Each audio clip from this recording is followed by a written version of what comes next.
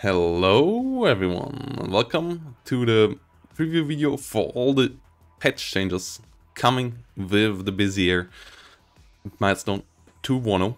And there are a lot coming, even more than I can mention in this video, as there's a lot of balancing happening and a lot of fleshing out. And the first part of that we have right in front of us, the T80 UD coming in for the Soviets in the 79th Guards Tank Corps, as this is now the biggest boy on the battlefield. 20 penetration, 21 frontal armor compared to the T80U's 20 frontal armor, and better accuracy from 60 to 65% accuracy, so a really accurate high rate of fire autoloader gun with high frontal armor. It's also the most expensive tank now though, 350 points, but this will give the 79th even more oomph than it had before. It lost a couple of T80U cards, you only have one card of these now, more cards of the T80UD, 3 cards there. And you get another unit in this deck now. The TO55 is available in this deck as well, so quite a bit more options, quite a bit more choices to do in this deck now than before in the tank tab. Between T80U, T80UDs, T55s, T62s and T80Bs and BBs. So a lot of choices here. And there are also some other units added to this deck. One of them is the UATs to the Razvedka that also comes in 39th as a transport option for the Razvedka with its good optics and exceptional stealth, so recon version of the UATs. And then a Me-2 recon helicopter available in these decks now as well, next to the Me-8. Very good optics compared to the exceptional optics here, but coming way cheaper. And there are some other changes to helicopters as well. And then one last unit that is added is the RKHM as an option for command that also comes in the 39th, and that is a lightly armored, unarmed RKM. Yeah, so come in and give you some CV, but armored, basically. So that's the thing there. And yeah, you get them in 2 divisions. Then the 39th, on top of the Me-2 and the RKHM, also now gets one T80 BK leader, so a leader option more for this deck as well. And then we go over to the East Germans. The East Germans get in their decks quite a couple of new units. First one is a Fallschirmjäger with SMGs, so this is quite helpful. Yeah, more forward deployment units, and this time one with 3 firepower, 3 medium MGs, so more firepower. And you can now, if you want, start with a lot of Fallschirmjägers in the 4th Motorisierte Schützendivision. So yeah, quite the firepower there. In the AA tab, you now got a Strela 1 as well. Not the most amazing AA, but it's an option instead of the replacing one card of Flakraketen, which you couldn't put all into your deck anyways. 40% accuracy on static and on motion, so at least you can drive and shoot inaccurately. But yeah, not the most accurate AAP, but against helicopters pretty decent, can deal good damage there. So it's really cheap, it comes with a lot of numbers. The question is, do you really want to take it over the Strela 10M that has quite a bit better accuracy and only costs you 10 points more? That's the big question here. But you have the options between both of them now, so that is the nice part there. Same thing happened to the 7th Panzer, so yeah, this is it here. T55's gotten cheaper, as we said before. And then in KDA, you have quite a couple of changes as well, as you get another card of the Me 24P. You can take 2 of these now, which is a super powerful helicopter and helpful with the AT in this deck. Then you get Conquerors now as well. Pale Air Conquerors. So way better ATGM versions options in this deck. A lot of price changes here as well. The VBP, for example, got down to 15 points now. In the artillery tab, you now get the D20 howitzers as well as an option if you want to take those. Next to the D30 and the M46. And then in the tank tab, you get Conquerors in the SPWs as well. So a lot more AT options here. And in the air tab, some ARM30s. Wait. Is this here? Oh no, in the artillery tab. I mean, yeah, the ARM3070s as well. So some heavy rocket launchers here if you want to take them. A lot more options, cluster or normal, that come in all the East German divisions with the normal rockets, but only with, in this deck, with the cluster now. So a new unit here with the cluster. ARM70 ATG multiple rocket launcher. So, yep, lots more options here. Decks have to change. Quite a bit more anti-tank firepower. T-34 also got cheaper. That's one of the balance patches. And that's it for the Pact side. Let's move over to the NATO and start with Territorial Kommando Süd, where these now got Iltis Milan with Milan 1s next to the P4 with the Milan 2 as another ATGM option if you want to have some more ATGMs in this deck. And the other helpful anti-tank option is an Alpha Jet with clusters that can help you out dealing with tanks as well. So as you can see in Territorial Kommando Süd and KDA, the idea is adding anti-tank without adding tanks, and I think that's a good idea. The Milan 2 maybe helpful. Maybe you take it, though you are really limited in slots, and I would say the P4 is still the go-to here, but still pretty helpful. In 2nd Panzer Grenadier, nothing major has changed. You also now have transport options with recon, and that one. Let me go into the 2nd Panzer Grenadier, and you have one more Leo leader card now. Leo 2A3 leader card, if you want to take that. Other than that, only some of the recon units now have recon units here. The M113 Aufklärer is the new one here that you get in all the German divisions, and the 8th Infantry as well. And then in 5th Panzer though, there is a new tank as well. Just like the Soviets get the biggest boy onto the battlefield, the Germans do so now too, as the Leo 2A4 has arrived with one more frontal armor and better accuracy compared to the Leo 2A3. So also costing you quite a bit more, but more penetration, more frontal armor and more accuracy. So an all-around quite a bit better tank than the 2A3. For sure on par with the big boys of other nations now, and that is quite nice. You get 3 cards of these, 1 card of these only with 3 availability, so you have to use them carefully. But the 2A4 here is powerful, and then the other edition next to the one we just saw at 2nd Panzer Grenadier is in the helicopter tab, where you now get 2 cards of Apache rockets. Those went 5 points up, so they're not quite as cost efficient as they had been before, but they still should be quite powerful.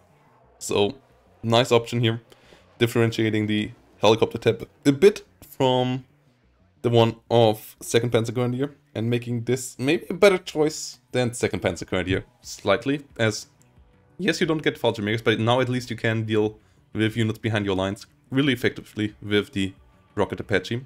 A great addition to this deck next to the Leo 2A4. And yeah, really differentiating this deck now a bit more from the 2nd Panzer Grenadier.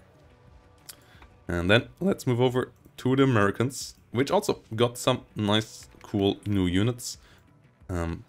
This deck here now also got the F111 with guided bombs, the GBUs in the 8th. And then in the recon tab, you also get the Transport M113 here, but you also get an M981 recon vehicle with good optics. The Bradley, by the way, now is more expensive, and TOW2s have been nerfed, but more about that later. And then you get a new Kiowa with exceptional optics and rockets. Instead of the Kiowa Warrior, you get another exceptional optics helicopter that is significantly cheaper if you want to just have an exceptional optics helicopter and not having the Hellfires with it. Or if you want to have both, you can now have both as well. So that is an option as well. And yeah, that is the change here. The one change that is there in 8th, in 3rd US, is that you also, on top of all of this, get one card of H.A. Abrams CPs. So you can have a command H.A. Abrams now if you want to. That's obviously up to you. Yeah. Other than that, let's go to the balance changes. And the biggest one is that artillery now, or one of the bigger ones for sure, is that artillery now is mostly more expensive. And like across the board, they got up in price. As last time, they obviously got better in efficiency, and they might be a bit too efficient in the current vanilla version. So Eugen reacted with a bit of a price increase to most of these guns, which I think is a good idea. Then seat should be flying a bit better now. I'm still not sure how good it is. Exceptional optics have been improved in its effectiveness. So exceptional recon units should scout the enemy a bit better, which is nice. Recon still my biggest issue with the game. I'm not sure this fixes it. I would say the good optics is the problem, not the exceptional optics, but exceptional optics improvement still is nice. And then infantry transports. I'm not quite sure where to find them actually, in which tab. I think they're here. Yeah. No. Infantry transports. I guess we can just go on to an infantry unit and see. Now have a speed of 100 kmh instead of 108 kmh. They also have now different hit points though. They have 8 hit points, but all of them cost 20 points. The Jeeps are still faster. UATs are still at 108 kmh. So there's a difference in speed now between the small and mid-sized transport options. All of them cost 20 points now though. So you have to be careful. You want to get them back and sell them. Oh, and if you throw them at the enemy, they get 20 points out of your pockets. So you really have to be more careful now with transport units. And then a big change is in general to hit points of transports and, more importantly, of helicopters. Helicopters have a lot of price changes and a lot of hit point changes. Heavy Hawks, for example, the Cobra family now has 8 hit points. The BO has 4 hit points. So ATGMs, AA missiles, manpads with 4 damage can be now more potent against some classes of helicopters. They're still as ineffective against Apaches as they had been before. They still need 4 hits here with 10 hit points and 1 frontal armor. But against BO 105, Red Eye now one-shots them. So that's a big change. Gazelles also 4 hit points. Lynx 6 hit points with the British. 10 hit points still on the Akula, obviously. B-24 still 10 hit points. Mi-2s 6 hit points. And the Mi-8s are at 8 hit points now as well. So there you get 2-shotted by Red Eye. UHD, I think, yeah, 6 hit points as well. Alouette at 4. So a lot of changes in this segment. Yep, helicopters being quite a bit different. Then the TOW2 change I was talking about earlier. And that one is pretty important. TOW2 now has only 65% accuracy on all of its platforms. So quite a bit less accurate, especially with veterancy. Not as strong anymore. And then the other change is that the Dragon 2 is now 18 instead of 19 penetration, and the Medis is 17 instead of 18 penetration. So these things don't one-shot as many IFVs and APs, armored personnel carriers, anymore. as they did before. They're not as strong. And the one difference, it doesn't look as big, but it means that they really need 2 shots against quite a couple more vehicles than before, or 3 shots against others, against the heavier armored tanks. So quite a significant nerf once more to the Dragon 2. Maybe might allow to make some of these units a bit cheaper again in the future. We will have to see how it plays out. And then there's a lot of price changes. In the helicopter department, for example, the Apache ATGM got cheaper, the normal Apache got a bit cheaper, the rocket one got a bit more expensive, things like that. Tanks like the T-55, like I said, got more expensive. The BMD and the Milan 2, not the Milan, the Marder 2 IFVs got cheaper and so on. Like, there's too many to go over. There's just so many balance changes, small balance changes this time by Eugen, that going over all of them would take too long. What we do instead is having a look on a new division, a new map, and that map is called Rift, and it's a pretty fancy one. So let's have a look on that. Rift is really, really cool. You might have seen it in some screenshots already, but this map is not like the others.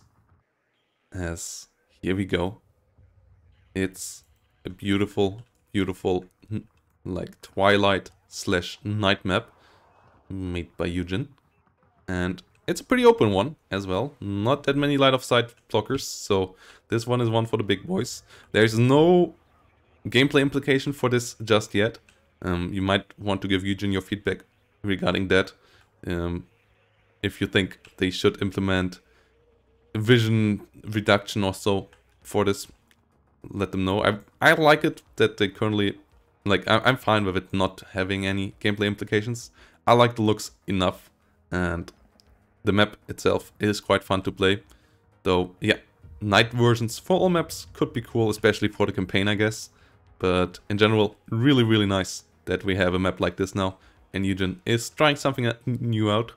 And the map itself, as I said, a pretty cool one as well. Yeah, really looking forward to the patch. As I said, a lot of small balance changes across the board. I think I covered the big ones, and I hope you're looking forward to this one as much as I do. Testing out the TAD UDs, the Leo 2s, seeing how well exceptional optics recons work now on the battlefield. They didn't give us an exact number there. I think it's just a slight improvement, but it feels better for sure. Yeah, still not quite solving my issues with recon, but making it a bit less prevalent. So really looking forward to this patch. Really looking forward to playing it on Friday at the second Friday night WARNO event that you can sign up to still if you want to. Where we will also talk with some of the Eugen devs about the game and play with one of them, with them in the tournament itself. So if you want to play me, possibly, or a Eugen dev, or just want to have a fun 2v2 tournament, sign up for it. You can find the information down below. And you can also find the links to the previews of the French and British division down there. With that said, I hope to see you all in the next one, and bye bye. Thanks for watching.